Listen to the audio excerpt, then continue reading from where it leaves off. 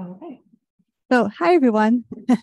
Oops, here we go. So, I know, thank you for coming out to our program tonight on creating a healthy backyard with native plants. We're so glad that you're here tonight, both here and on Zoom. And we are really excited about this program. We actually worked with Allison a number of years ago. She gave a TED Talk here at our library back when we did TED Talks. It was a really exciting day. And the TED Talk has just been viewed so many times. It's really phenomenal. So kind of some of the material I'm sure she'll be talking about. But anyhow, if you're into TED Talks, you can go on to TEDx Vernon Area Library and find her talk. It's terrific. I'm going to mention a couple programs coming up here at the library that might be of interest to you over the next few weeks. On Wednesday night, we have a program on tips for getting published. So if you have a novel that's been in your drawer, you might want to take a look. Renee Rosen, who's really a really well-respected Chicago author, is going to be leading this program with us. That's Wednesday night at 7 o'clock. And then on Monday, the 25th, we have a program about Duncan Hines, More Than Cake Mix. And there really was a person named Duncan Hines, and it's about his history and how the company came to be, that kind of thing. And I think she's raffling some goodies off at the end as well. And then finally, we have a program on the 26th at 7 o'clock, The Truth About Deep Dish Pizza and Other Chicago Foods. And Monica Eng, who's like, she writes for Axios Chicago. If you subscribe to that newsletter, she's kind of a local Chicago reporter, has reported for WBEZ and the Tribune. And she wrote a book about this, and she'll be here on the 26th talking about her book. So it should be a lot of fun. We have some books here on the table that you could check out at the end if you're inspired by today's topic.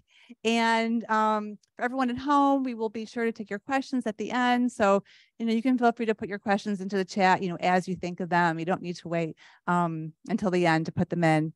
And we are recording today's program, so everyone will get a link to this probably in the next couple of days. So in the meantime, I just want to introduce you to, formally introduce you to our guest. Allison Frederick is the Administrative Director of Citizens for Conservation. Her t-shirt says that, which is a volunteer-based organization dedicated to environmental preservation and restoration of the wire biodiversity that once covered northeast Illinois. She had previously worked for the Lake County Forest Preserve for many years as the public affairs manager, and she has a degree in wildlife management from Purdue. So welcome, Allison. Thank you, Roz. Thanks for having me back. Thanks for coming out tonight, and for those at home tuning in. Take me a while to adjust to a microphone. I feel like I have a naturally loud voice, so bear with me. But it's great to be here. With a group this size, we can certainly be as informal as we want to be. So while I do have a script prepared to make sure we hit some major points for everyone, I do also want to know what's helpful for you today. What brought you out today? I mean, literally, someone raise your hand and tell me. what do you hope to learn this evening? Okay, what to do with that invasive growth crawling, spreading through our communities? Great, I have all sorts of things prepared on that topic. Any other main tips? Anyone here for native landscaping or tips on particular species? Okay, so I'll hit a mix of that tonight. But again, if you want to pause and throw in a specific question, viewers at home, if you want to use the chat function, right, Roz? Oh, yeah, absolutely. She'll curate. Oh, I can come back to this zone. I think that laptop is doing it. Oh, it could be using the video here. You know what? 1 second. Okay. Camera is not yeah, stop video there. And okay. Now can you try sharing your slide? Yes. Yeah. Go back to that. This might be the one at this point. But now I know how to turn off the view that we didn't like.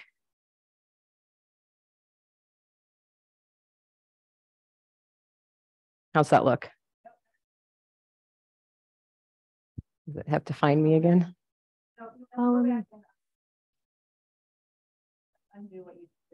Okay. Camera's back on. That's pretty good. That's good? Get the presentation back up. How's that? Better? Yeah. Okay, great. Let me see. Very good. Well, slide number 1 gives you a little glimpse into my backyard and what I did this summer and have done every year since starting to tackle buckthorn in my own backyard. So if you came here, you're battling buckthorn or some other invasive in your backyard, trust me, if you live in Illinois, you've probably got one, unless you're on a golf course, and then we'll talk Kentucky bluegrass later and those turf lawns. But you probably are tackling an invasive. So, it's not a one-time deal. It's not first year and you're done with it. Typically, you have to keep up after the invasive and then slowly but surely replace it with other things. You want to compete with, whatever you're trying to replace. Same thing with weeds, right? We're always trying to select our favorite. So this is just a glimpse at the color code in the top is just a little sketch I did because I like to find a balance of blooms. I like early blooms and late bloomers, and I have specifically a very dry yard, but some are kind of dry and shaded. So I really kind of make a little chart for myself and look for those specific habitat requirements in the plants I'm choosing, and then kind of map it out, height-wise, how I want the garden to look. So these are things that my agency, Citizens for Conservation, is really, really good at. This is what we do. We're a nonprofit land trust with a number of preserves, 14 to be exact, in the Barrington area. But we are partners with all of the regional forest preserve districts, other partnered efforts like foundations and nonprofits doing the same thing as us, conserving the land.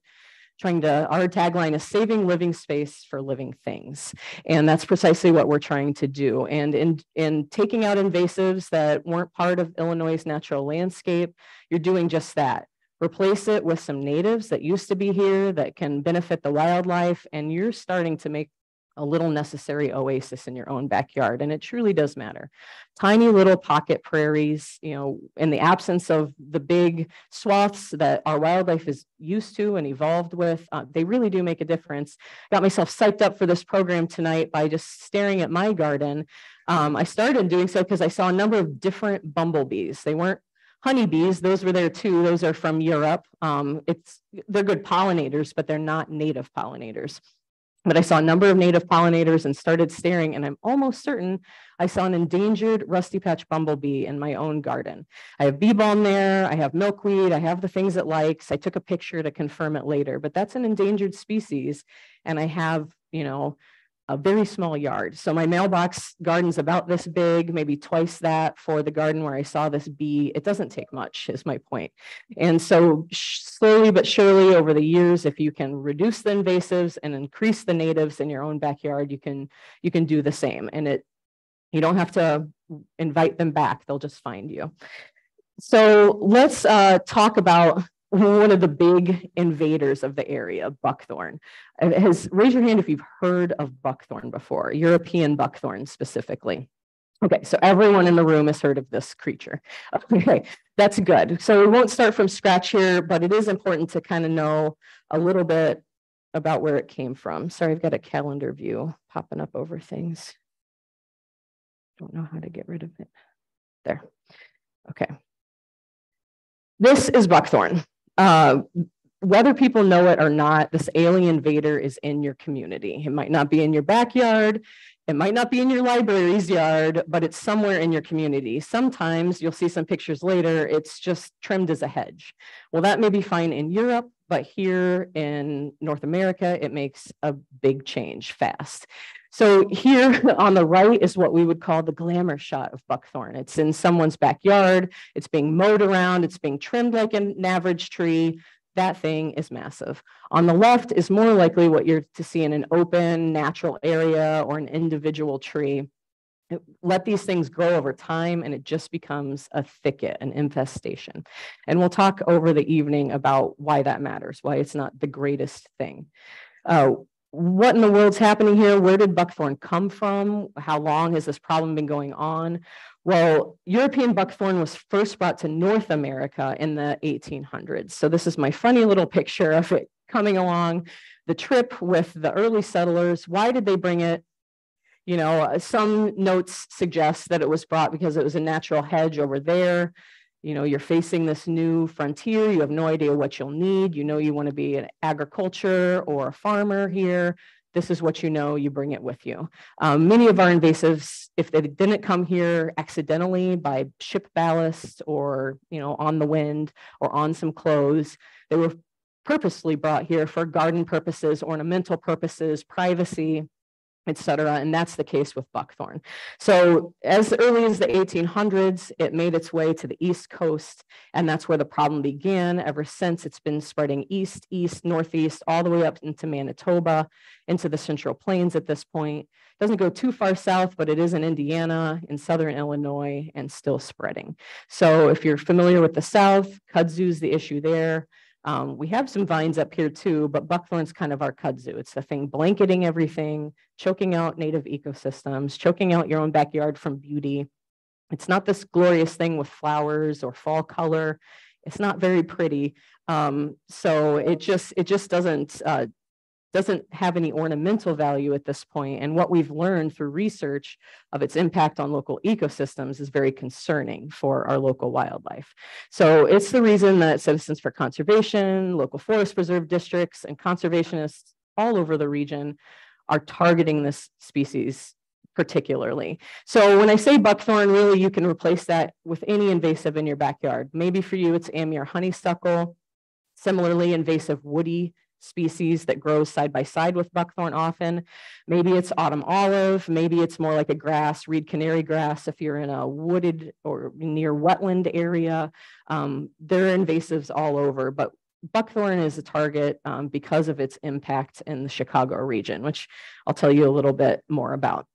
This particular graph is stemmed from the Chicago Region Trees Initiative, which is stemmed out of Morton Arboretum. This was a 2010 census that they ran. They ran one just a couple of years back as well, but has slightly different data. So I don't have quite an apples to apples graph for you. So we'll just going off the 2010 one, you can see buckthorn at the very top. Next is green ash, white spruce.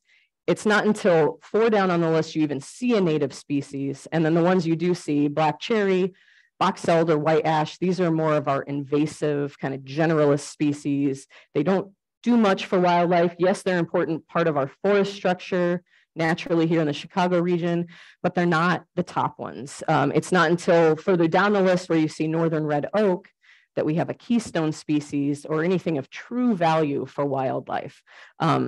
When I say keystone species, I mean a species that many other species are dependent upon. Northern red oaks literally host thousands of species, from butterflies to other insects to birds during migration. They're very, very important. So that's what we would naturally and just historically see in the Chicago region is open oak woodlands or an oak savanna here and there, or prairies. We're the prairie state, right? So you kind of have those river divides where fire didn't quite reach. And so you'll have the more wooded ravines between Lake Michigan and the big rivers, and then more prairie in Illinois west of that.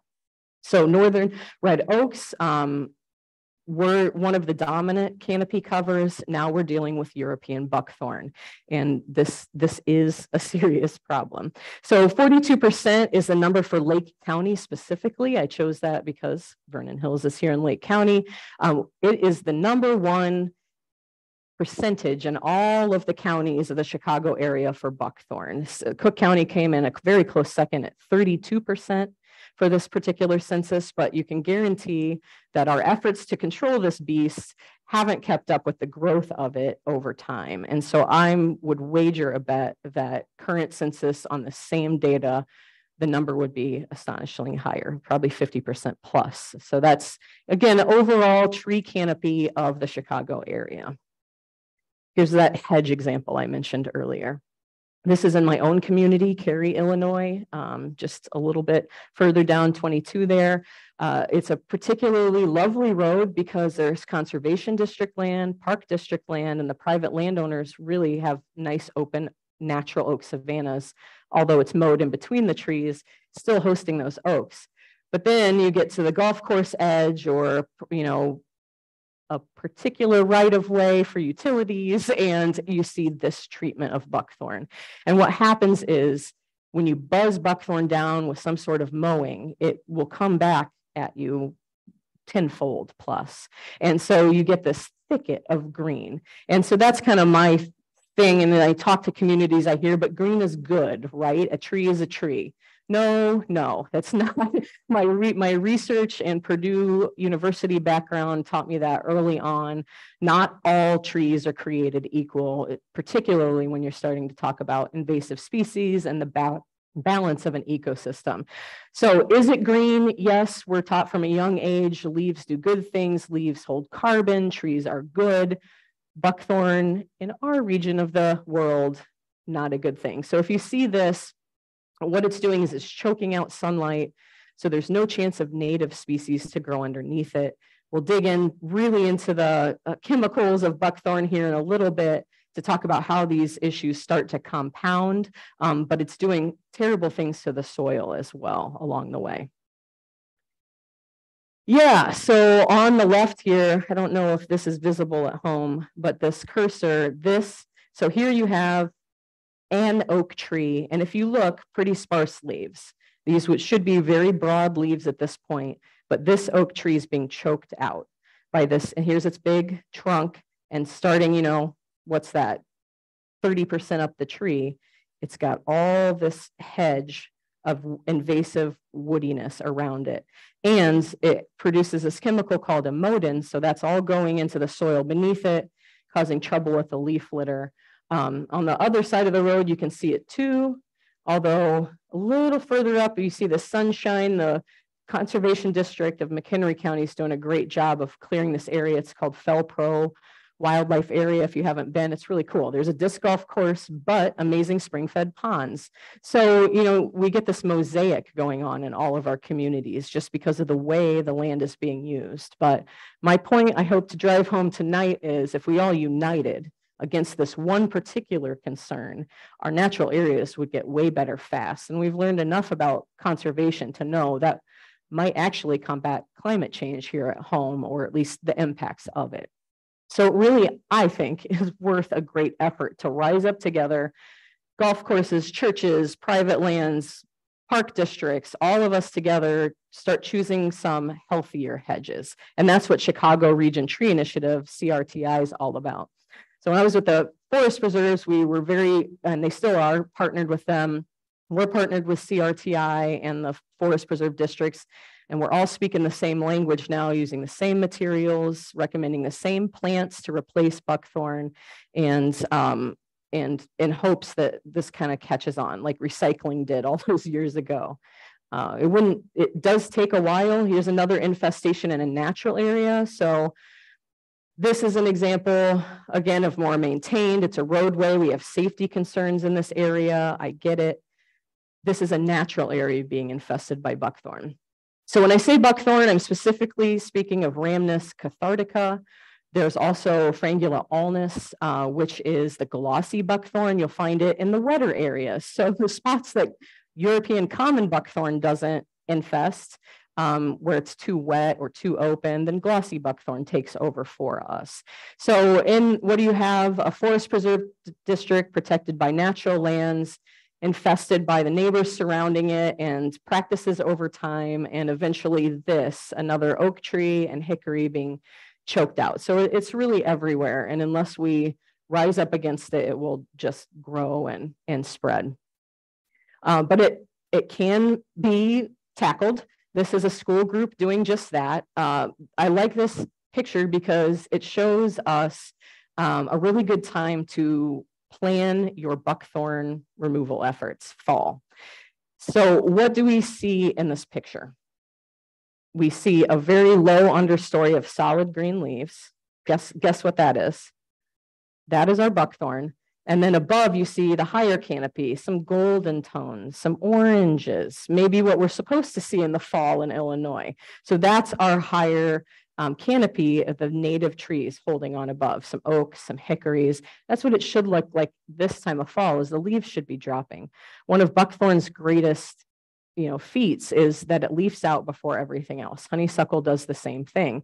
So that's one of the ways that it's impacting our ecosystems is it leaves out before the ephemeral wildflowers, before the early green stuff that those insects need first, before they ever have a chance to grow on their own. Buckthorn is leafing out, shading it out. It's not getting the sunlight it needs. And same for the trees. The oak ecosystems in general are on decline across all of the Northeast United States. This is for this reason and others. Oaks need at least 35% openness, at least, to survive. They really prefer like 75% openness in a canopy. So if you can picture 100 pixels, right, and just open up 75 of those, that's what an oak needs to get from the wee little acorn and then seedling stage into a mature tree.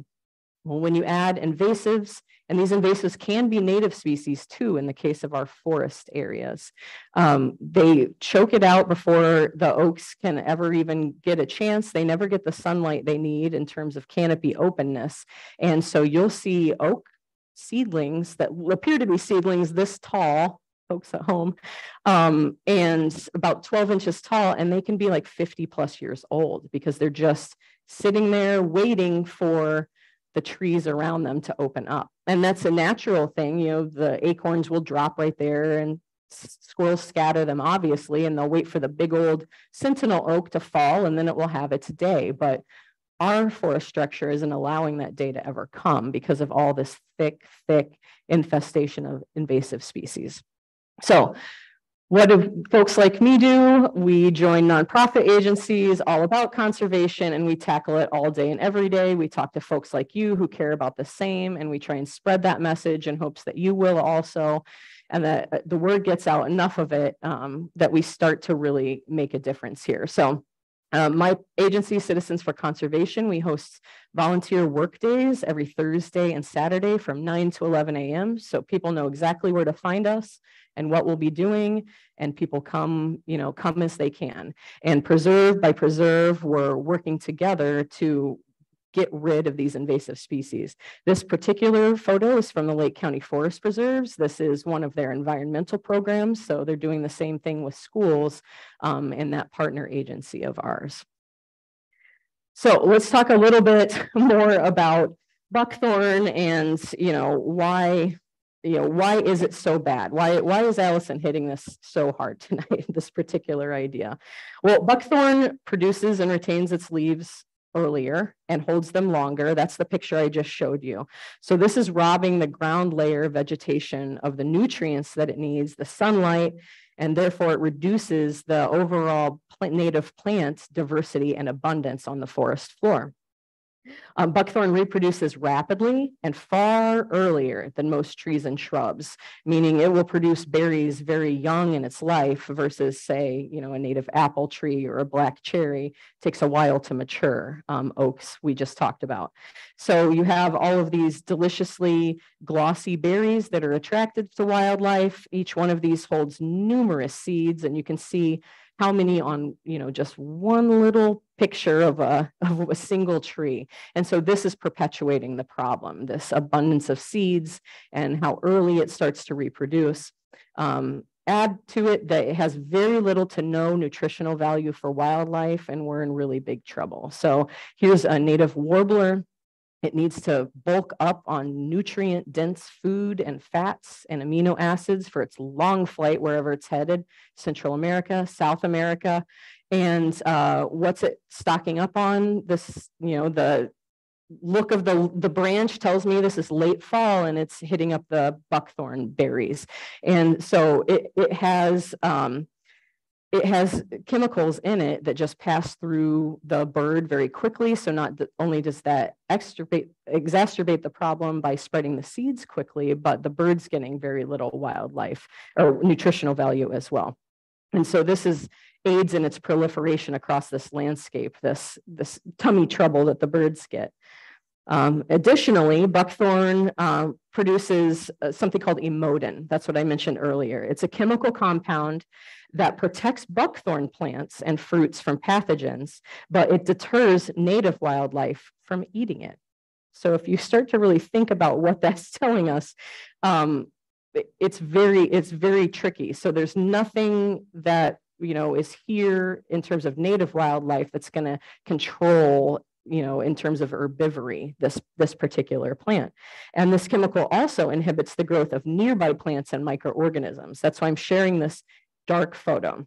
So this, if you picture me crawling under that thicket you saw roadside earlier, and looking at the ground floor beneath it, this is the very bare soil that you will find under a dense patch of buckthorn. So what's happening here? This chemical, emodin, is inhibiting the growth of everything. And the buckthorn has higher nitrogen levels than all other non-nitrogen fixing plants. So this causes the leaf litter to decompose more rapidly, which changes the nitrogen levels in the soil and pH levels in the soil. Those two factors together leads to these bare soil conditions. And the bare soil conditions weaken the existing plants that are there by exposing their roots. So if you look at this picture, it's a lot of down branches and exposed roots of what is there, and that begins to increase the susceptibility for erosion itself. And you start to erode any sort of forest floor or any sort of local soils, and you're causing a rapid increase in the soil arthropod colonization. So here's the erosion, the icon for erosion coming down, and then all these microorganisms, these arthropod communities come in, colonize it to do the same thing. And these guys form the base of the food webs that support many mammals and bird species. And buckthorn infestations continue to be exacerbated by this because then the soil arthropod communities build up and then they crash, and then there's no food left forever for the other wildlife. So then all that adds together and you get the herbivores. So the insects have crashed and the birds have no insects. The berries that are available in this infestation hurt the bird's stomach, gives it no nutrition. The herbivores don't like emodin either, so they're targeting the leftover native species, the deer candy. So in the forest preserves, they look particularly at white trillium. I'm sure you have backyard plants that rabbits and deer love. So they begin targeting it, leaving the buckthorn behind. Buckthorn continues to spread. So it's just this, absolute cycle that continues and has been going since the 1800s, but the infestations, the 70s, they were really forming large colonies, buckthorn. So this just further reduces the biodiversity that's out there, so important for the ecosystem services that we all benefit from. And the food plants are reduced by the herbivores, the animal populations therefore decline, and it's just an unsustainable cycle overall.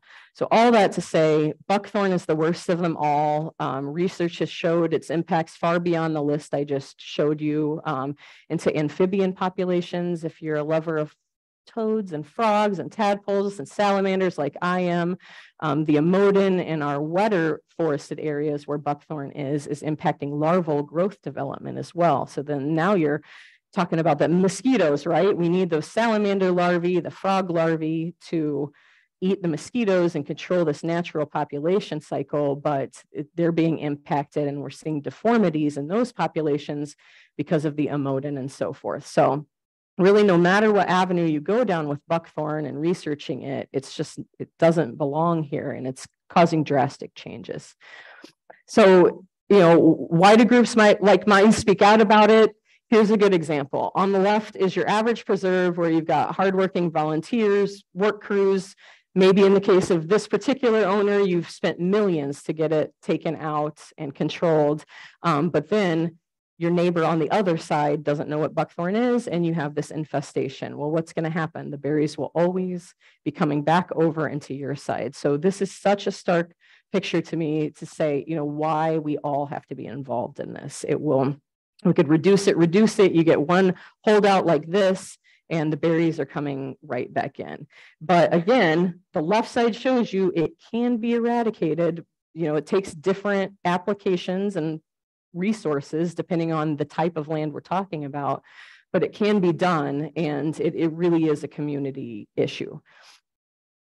So this is a Citizens for Conservation example, show you how long we've been working at it. If you can see in there, the color code shows you 2017 through 2022, specifically brush removal. So that in this preserve is buckthorn and honeysuckle being removed parcel by parcel throughout. So it's not a one and done thing.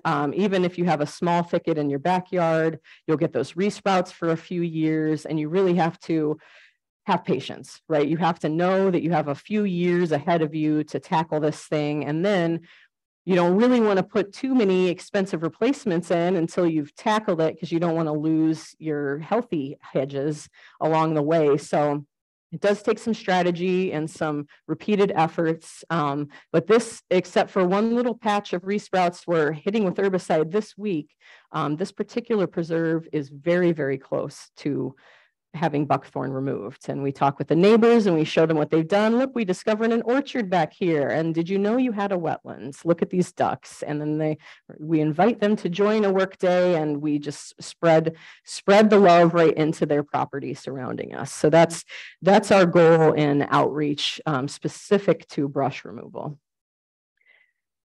Another solid example that it can be done. On the left, we have an oak woodland suffocated by buckthorn completely.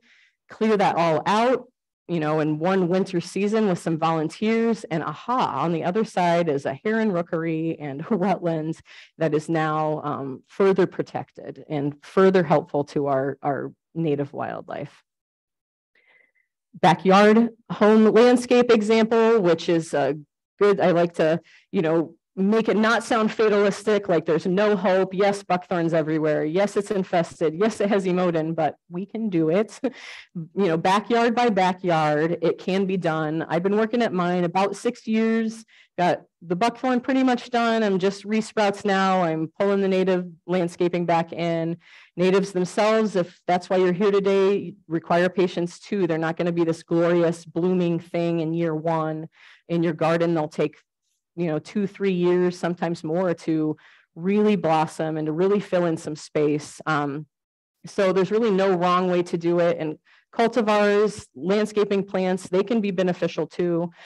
Citizens for Conservation specifically focus on native landscape because that's what we're all about. We know that the native wildlife here requires it. Carbon sequestration, water filtration, water quality. In Barrington, we're on aquifers. Over here, I don't remember if it's Lake Michigan, but you get the point. Like, water quality matters. And this is one way to start in your own backyard and improve it. Rain gardens, paths that are surrounded by native wildlife, that all contributes to the greater ecosystem services and benefits we provide. This particular, just to give her credit, this is Imami Itani's backyard in Skokie, Illinois. She was kind enough to share her photos. I meet her at our plant sales, and she's obviously been at it a few years, but she's got quite a little haven. She gave us a whole set of photos of all the different species that visit these different flowers, and she's got some serious diversity. This is probably 10-year worth of work in this picture, and she's still going strong.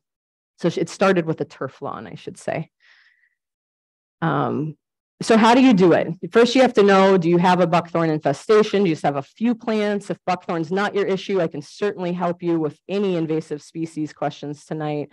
But since buckthorn's our focus, this is kind of an ID slide, and this will be recorded so you can go back to it, or I can send this as visuals if that's helpful to anyone here. But infestation is upper left. That's another hedge type example.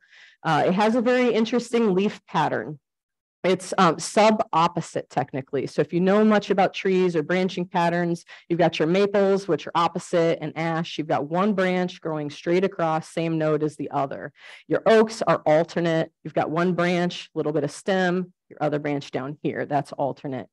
Buckthorn tries to trick you. It has both. It's called sub-opposite. So you have to look at the whole branch. It's always a good idea in tree identification anyway. Look at the whole branch. If you're seeing some alternate, some opposite, and a little kind of looks like a buck's hoof or a buckthorn and a fake thorn at the end, you're dealing with buckthorn. So the leaf pattern, sub-opposite, there are the glossy fruits. Very important thing to know about buckthorn is there are male plants and there are female plants. Female plants produce the fruits. That's one of your top ways if you're dealing with an infestation to at least stop its spread. Target the fruit-bearing trees first. Now is a great time to see it through fall. They're green right now, and they'll darken into these beautiful, glossy, bluish purple berries that are worthless to everything around them. And you'll be able to flag those trees, and really those will retain into the winter. So if you hit those trees first, get them out of there, try not to let it fall, buck it up and burn it. Then at least you're reducing the spread by berries and that proliferation. So if you really got an infestation, that's a great tip. On the lower part of this slide, you're seeing the bark. It changes with age. So a very young tree is going to look more like that very lower right picture. You see how it's kind of silvery, glossy, it has some horizontal lines on it. That's what the young bark is going to look like. But then it starts to get flaky and just kind of scaly with age. It's overall unattractive, very little pattern. So again, it's good to look at all these characteristics for identification. So looking for the berries now, if you know you have buckthorn is good, flag those for later. Go out in the fall if you're not sure at all, see what's retaining its leaves. If it's still green in October, when your other tree, beloved trees have lost their leaves, chances are it's an invasive of some sort. And whether it's buckthorn or not, it might be good for consideration to replace it. But fall is a great time to flag all those trees and make it a fun family adventure this winter. Have a bonfire, roast some marshmallows over it at the end. The bigger the group, the better. You can really surprisingly clear a decent patch in just a few hours with a solid group. If you guys came to my backyard, we'd finish my little patch this winter, no problem. So it really just takes a bow saw, if you have it, a chainsaw for the bigger stuff, and just kind of keep on tackling it. It does require herbicide. So that is one of the things. You can't just cut down buckthorn and leave it. It will grow back thicker.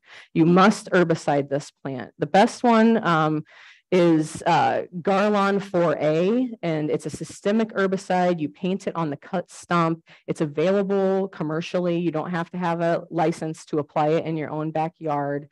And if done in the winter, applied in the right way based on the label, then it's not going to impact anything you're trying to protect around it. It'll just go down into the system of roots and take that one plant out. Doesn't always tackle it. Buckthorn's tricky. So you want to go back spring after spring, check for resprouts. You can paint it right on the resprout, kind of keep up with it. But once you've cut it and herbicided it, that plant will start to decline, and just kind of whatever your issue in the backyard is, just kind of work through it that way. Garlon 4A, that's for winter use, and specifically not in wetland areas. It's not, that particular one is not good in wetlands. So if you have any sort of wet yard, then you're in the Roundup territory. So Roundup does work on it, but some people have issue with Roundup. But however, it is also effective against buckthorn. There's not too much else that's very good at it. You'll hear things like bag it with a black bag and wrap a rubber band, or burn the stump really hard. No, buckthorn just laughs at you. So it does require the cut and apply herbicide treatment. If you have tiny stuff after that, you do have berries, it's starting to resprout up to about the size that these smiling kids are holding. It can be pulled out by the roots, but you can see how dense that root system is. It gets any bigger than that, and it's impossible. But if you have an infestation and you're not too concerned about natives that might be resting in the soil beneath it, then you can have a more mechanical or disturbing approach, like pulling it out by the roots. But the lower right picture is more typical, using loppers for the small stuff. That's the heavy duty pruning shears. Cut it off very level, parallel with the ground, about this high. If this is the ground, about this high, cut your stump, and then just paint the herbicide right on that. And so about the size of your thumb, you can tackle it with a good pair of loppers. Anything bigger than that, I use a bow saw, chainsaw for the bigger stuff, certainly. But not everyone has that around. So really just kind of, if you don't, just kind of work it down with a bow saw as low as you can go, herbicide it and keep up with it. And that trunk will kind of, you'll be able to kind of loosen it up over time. But I'm here to tell you, it works. It can be successful. You just have to keep at it. This is my office every day. Isn't she lovely? It's an old protected farmhouse at Flint Creek Savannah Preserve, owned by Citizens for Conservation. And these are just a few examples of our tiny little walkway native garden headed up to the house. So this was literally taken yesterday, the picture on the left.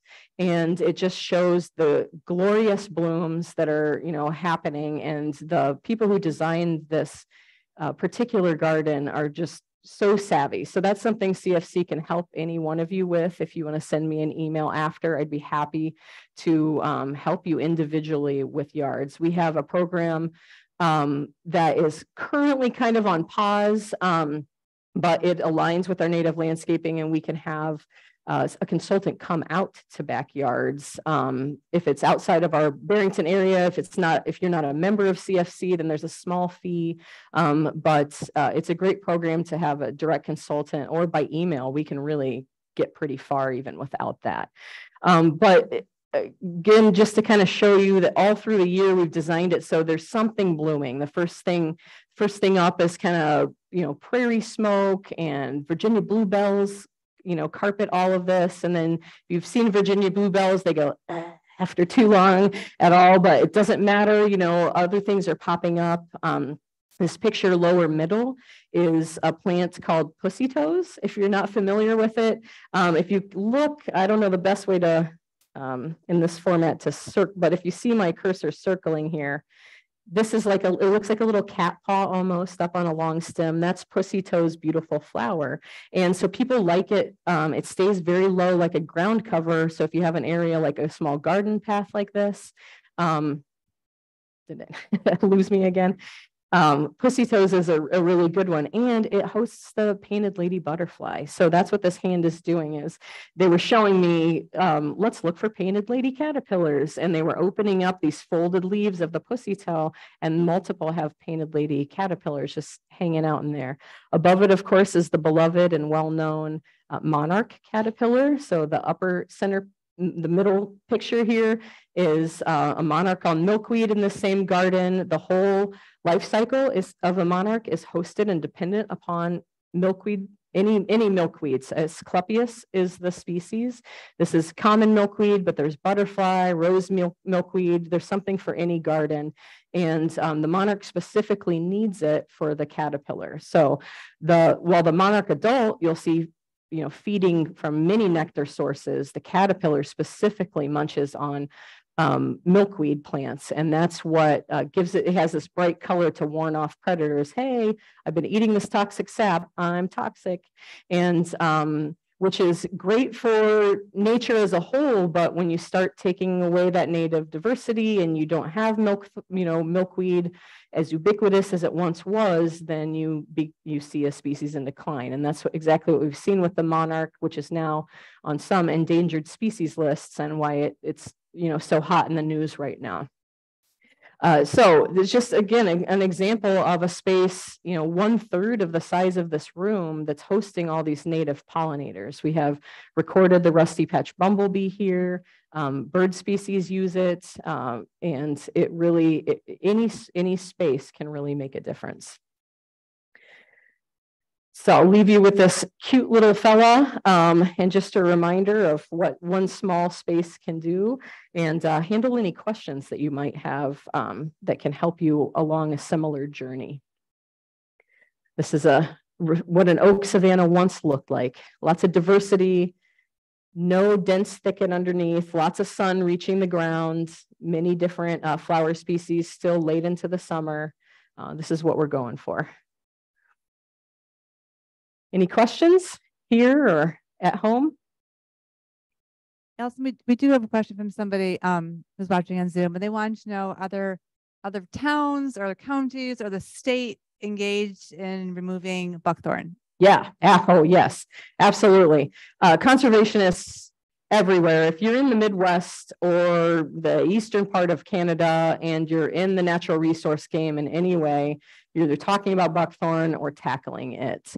Move further west and it's going to pick up on a different species like an olive or mesquite or something else. But every agency, the Illinois Department of Natural Resources, Indiana, Wisconsin, Minnesota, no joke, are all teamed up against buckthorn. It's if they're doing land management of any sort, invasives is typically the first step. You learn what's in the land, you learn what it used to be by soil, by water samples, and then you figure out what's growing there now. If it's invasive, you start by removing it. Typically, especially in this area of the country, you start to bring controlled burns, prescribed fire back onto the landscape. Absolute part of our natural areas that has been extinguished in recent decades for our own human safety, but for these oaks to keep this canopy, to reduce weediness, to keep areas open, reduce the fuel loads, fire was an absolute essential part of life. And so these are, some of the major management techniques that help restore land back to closer to what it used to be, bring diversity back, is removal of invasives. So there's not an agency out there who's not working on buckthorn. The idea is to get private landowners involved too, because here in the Chicago area, over 70% of the land is held privately. So you hear the Lake County Forest Reserves have 31,000 plus acres. Small places like me have 700 to 10,000 acres, and add that all up together and we're still only 30% of the land protected as natural area. The rest is on you guys and me and our backyards. And so that's why we're trying to engage communities and make it a larger effort for the greater good. There's another question. Someone wants to know, what are native plant options for a heavily shaded yard to replace buckthorn? Yeah, so it depends on what you're going for and what your soils are. But I would highly recommend if you have privacy concerns at all, or you just generally like shade and like that sort of structure, that a native shrub would be good. So it's hard to start listing specific shrubs. Best thing is to find a resource or a list of them. I can share one with Roz after that can be posted. Something that I helped develop when I was with the Lake County Forest Preserves is called Healthy Hedges. It's a brochure and or poster that really kind of lists by habitat type some recommended replacements. So if you're replacing buckthorn and you liked what it did for you, like privacy, then I would recommend finding a native shrub that would work. One of my favorites that works in pretty much every habitat is witch hazel. I adore it. It has a beautiful leaf. It is the last bloomer in the area. You can actually use it for an astringent on your face if you're so savvy. It's an absolutely amazing and beautiful plant. It grows, to small tree size, but really fills out like buckthorn does, but it's aiding the wildlife and it's giving you tiny little beautiful yellow flowers just in time for Thanksgiving, and you can't beat that. So that's just one example of many. What type of soil do you have? Does it hold water? Does it drain well? Is it sandy? Is it clay? There are a number of resources out there to help you answer these things, and then start looking for the native shrub or ground cover or sedge that can go and really thrive in that sort of yard. Anything here in the audience? I'll ask some more because the people at Zoom are asking. All right, great. Okay, so they're asking about volunteer opportunities. It sounds like your organization does do that. You said twice a week there's volunteer opportunity. Can you kind of remind us of that? Yeah, so on our website, which is citizensforconservation.org, you can sign up for our workday emails. So quite often, especially in the summer, we are at Flint Creek, Savannah. If we go to one of our other 13 preserves, then we usually meet at Flint Creek, Savannah and carpool there. It's for sure twice a week, but we're part of an amazing regional effort called the Barrington Greenway Initiative, which is trying to protect two specific watersheds in this area, kind of south and adjacent to the Fox River. And so Lake County Forest Preserves, Cook County Forest Preserves, Bobolink Foundation, these are all partners in this Barrington Greenway initiative. And so I say all that because we, CFC, teams up with these as well. So we'll take our volunteer corps kind of on the road, if you will, and we'll go to Grassy Lake Forest Preserves, Cuba Marsh Forest Preserve, and we'll team up with these greater initiatives. At CFC, we're all about seeds. That's our currency. We have some of the rarest seeds, especially in terms of prairie remnants. And so we like to barter too. So we'll, Forest Preserve is kind of looking for a particular species. We'll give them our seed, or we'll help prep a site for them. We even have shared staff with one of them. So we're very community friendly and collaborative in that way. And so I say all this to tell you that we don't mind what workday you go to. They're all out there. We have this group, the Spring Creek Stewards. They're kind of an offshoot, not a nonprofit, just kind of a volunteer corps, absolutely devoted to Spring Creek Forest Preserve, owned by the Cook County Forest Preserve District. And then we have partners just down the street at Grassy Lake Forest Preserve, which is Lake County, and they host work days like every day of the week. And Lake County as a whole has stewards all over the county, and you can just kind of find a forest preserve near you and see when their active work days might be. And you don't have to travel far to join in. These are great ways to just pitch in a couple hours, get some exercise, and bend the ear of these professionals who are doing it absolutely all the time. You can really learn a lot for your own backyard in doing so too. So yeah, there are lots of ways to volunteer. Yeah.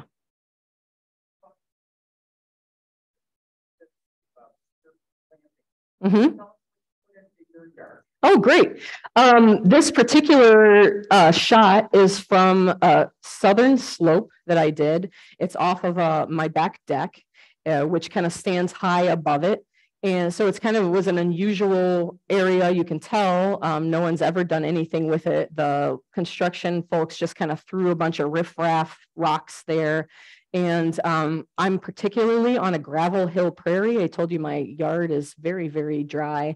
That is why I'm on, underneath me is glacial gravel hill. And so it's very sandy, very rocky. Any tree I've ever planted, like it needs one of those, slam bars to pivot all the rocks out. So I was working with all these rocks in a very well-drained, very sunny area. So I knew I needed lots of prairie species, species that could really take the heat.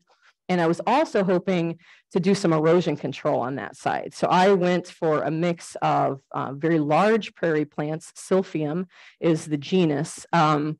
So you can't quite see it in my diagram. Oh, you can see cup plant written there. So I put in some cup plant and compass plant, which have just roots that go feet down into the soil eventually over time. So they're kind of the backdrop of this garden. I put in 2 New Jersey shrub trees, which I'm going edible over long time. So that's literally a tea species that's native to this area. Trick with that one is deer love it. I haven't had much luck with it because they chomp it. These 2 shrubs they haven't found yet, but I know eventually I'll probably have to fence off this garden and keep them away just to establish them. Once they're established, the deer can have whatever they want. That's part of my game here, is to provide, deer, coyote, rabbits with more wildlife while also enjoying it. So just while they establish, do I cage things off. But New Jersey tea, so that's kind of my lower shrubbery. I wanted to stay real low with that one. I've got a low early blueberry bush, which is just what it sounds like. It blooms and fruits early. It stays very low to the ground, and it's native to this area and edible. So edible for the native wildlife, edible for me. And then along the front is my favorite part of this whole thing. You see stone crop written a bunch. That is a very low native sedum. If you have sedum in your garden, it's looks just the same. It has this beautiful, though, like fuchsia tinged edge of the leaves and a really kind of sage leaf. It stays real low, and it's a great ground cover. So I kind of am using that along the edge of the rocks. And then what I did basically was scraped all the rocks off of this pile that they just, from the early construction of the house, set it all aside. I used, I get occasionally those meal subscription boxes that come in that Climacell brown paper packaging, if you've ever seen it, to insulate, you know, cold food product. I used it as a base. So I scraped all that off, got it down to the soil level, put that Climacell on top. You could do the same with thick newspaper or cardboard boxes. I put soil right on top of that, compost on that, plants in, and mulched it, and it's doing great.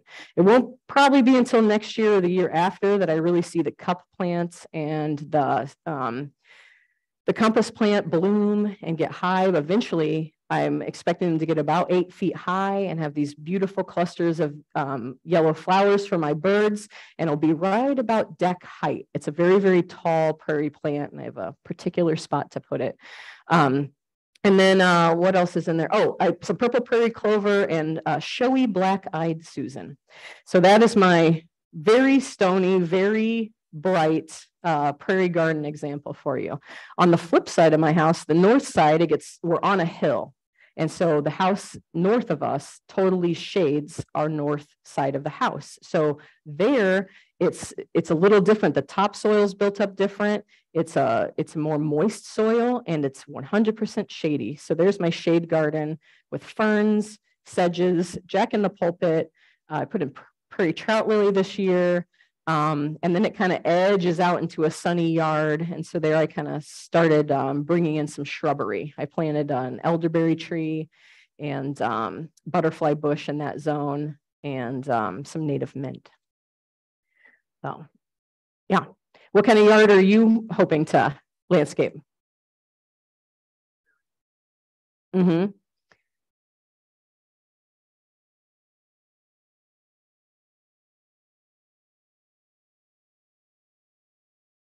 Mm-hmm.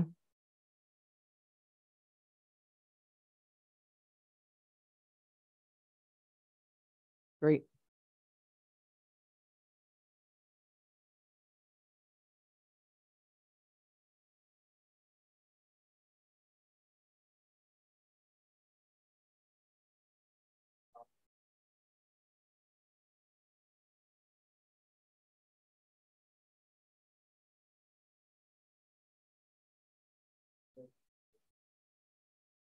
Great. Excellent diversity. So got some sedges, some early bloomers like the anemone, some later bloomers, bergamot, you said, bee balm, that's monarda. That's a wonderful pollinator species. So from bumblebees to hummingbirds to the endangered rusty patch bumblebee, that's an excellent yard species. It'll do really well in shade or in open areas, and it grows about this high. It's one that can kind of take over. So if you have a area you don't quite want to shrub, maybe you don't want plants there all year long, bee balm can kind of fill a space nicely, and has lovely foliage too, and it's blooming right about now and will persist into mid-August probably. And I even like its seed heads. They look like little salt shakers. So that's an easy one to share. If you have bee balm and too much of it, you can break it off and share transplants. If you have someone who absolutely adores it, share it with your neighbors. You can just, shake the seeds right out into an envelope. So that's a really good way to get, quote, free plants. Some of these natives grew up around here, right? That's why they do so well. That's why we speak on them all the time. They evolved here. So, you have a drought year like this, you have a super wet year, you have a wild winter, it's going to survive it and do just fine, and with no fertilizer or help of any sort. You don't even have to trim them if you don't want to, because things like carpenter bees and tiny little miner bees love monarda at the end of year. So keeping those deadhead, avoiding deadheading things and leaving those winter seed heads on there, it is very helpful too. So it sounds like you have a great mix. But shady spots can be hard. It kind of depends on, what you're going for, and if you're in a small space. But it sounds like you have a really good mix of wildflowers and sedge and shrub. Great. Great job.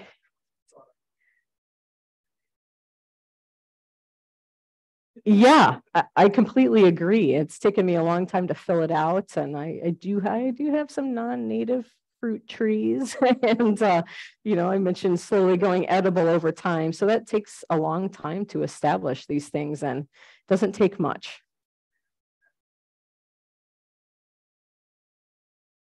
Mm-hmm.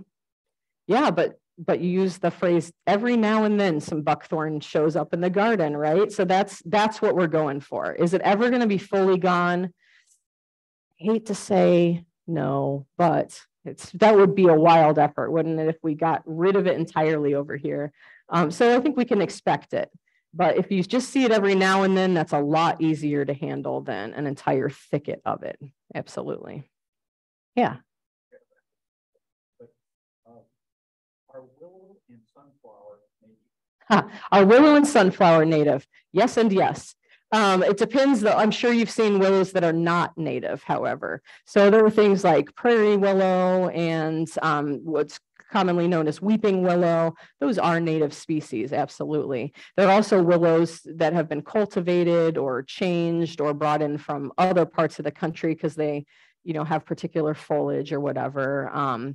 Pussy willows kind of right at the edge of that. But yeah, they're absolutely native willows, sunflowers as well. Helianthus is the genus of sunflowers, and we have lots of native Helianthus species in this area. Now, the Russian sunflowers, the big ones, the ones you see in the Dakotas that we love the seeds of, those are not native, but there are cousins to those large beasts that are native to here in Illinois. So if you like that look, there's a wide diversity of those. In fact, you know, going through school, you're like, yeah, that's sunflower. I don't, there are so many, it's hard to identify, like goldenrod, the asters, like heath and New England aster. You really have to look very close at those species to tell them apart, but there are lots of options. So again, that's helpful because there's so many different yard types out there. So you know, there's definitely a native plant suited to your yard. Yeah. I see a crew out with tanks on their back. What are they, especially in a meadow? What are they doing? What are the crews with tanks on their backs doing out there? Yes, they're likely herbiciding something. So this time of year, what my agency is focusing on is reed canary grass control. That's another invasive species. It targets more of the open areas, the wet areas. You'll see it along most stream banks and wetlands in the area. Again, that's reed canary grass. It's, I believe, a Eurasian species that really has taken over kind of, especially in agricultural areas that have gone back natural or left fallow. It'll move in there. It seems like it's doing real good things growing along the bank of a stream, like it might be helping with erosion control. It's actually doing the opposite because its root structure is not built for that. So it just kind of, the population grows until the stream bank collapses. And if it's in a wooded area, it's doing the same thing as these woody invasives we talked about today. It's shading out the species beneath it, like those milkweeds we talked about, the sedges that grow lower in wet areas. So the backpack sprayers, the individual ones, is one of the easier ways to get out in a spot where you can't get equipment perhaps, or you don't want to, you want very specific, careful application, plant by plant, then the best way to do that is by wick or glove application and literally carrying it on your back and going out there with a glove on glove method or some otherwise sponge applying it to the plants out there. Hoses, yeah. Yeah, so it depends. Sounds like they were kind of spraying a big area then. Or bigger patches. Maybe they weren't sometimes you'll see people going like this with the backpack sprayer on and they'll like spray their glove and they'll go like this. So what they're doing is, you know, they have like a triple glove thing and on the outside's a cotton one. And so they're saturating that and then it allows them to go stem by stem and get Phragmites. So that's that tall reed. You see it a lot along the expressways around here. It's got the big fluffy seed head. It's real pretty. So invasive. And so that's one of the backpack sprayer targets as well. So that's probably what they're doing. Yeah, so land management changes throughout the seasons. This time of year, specifically CFC, we're collecting seeds. So some of the very early bloomers in the spring are already producing their seeds, and we gather that and put it right back into our restoration projects. So we're doing that throughout the summer, species by species. We're using herbicide to either hit up the resprouts of the areas where we cut buckthorn last winter, or hitting areas with things like reed canary or Phragmites. This is the perfect time for it. Here in a little bit, we're going to shift gears to cattails. We see those everywhere. Love to think that they're native. Mostly they're not. They're a hybrid variety that's just absolutely decimating wetland areas. So that takes control. So in our Barrington Bog Preserve, it's just infested with cattails. So we got an amazing grant last year for some equipment to get out there and tackle it. And so herbiciding summer things like that is kind of in balance with seed collection. In the fall, we shift to even more seed collection and then processing that seed and putting it into mixes and sowing it. And then we do prescribed fire in the spring and the fall. And then winter is almost exclusively clearing these invasive brush. The reason being that all plants are dormant at that time, and typically the ground is frozen. So when you're getting in there with any sort of heavy equipment or a big group, you're causing less damage to the soil, less compaction of the soil at that time of the year. And it's the most effective time to apply these particular herbicides. So you'll get the best treatment if you can get out there in the winter months and tackle the woody invasives. And then it starts all over again in spring with some hand pulling of garlic mustard and collecting those seeds again. So just kind of an idea of the seasonality and all the different things you could do for groups like ours and team up. So if chainsaws and bow saws aren't your thing, you know, we're planting seeds and collecting seeds as well, and gentle projects. Great. Any other questions? Okay.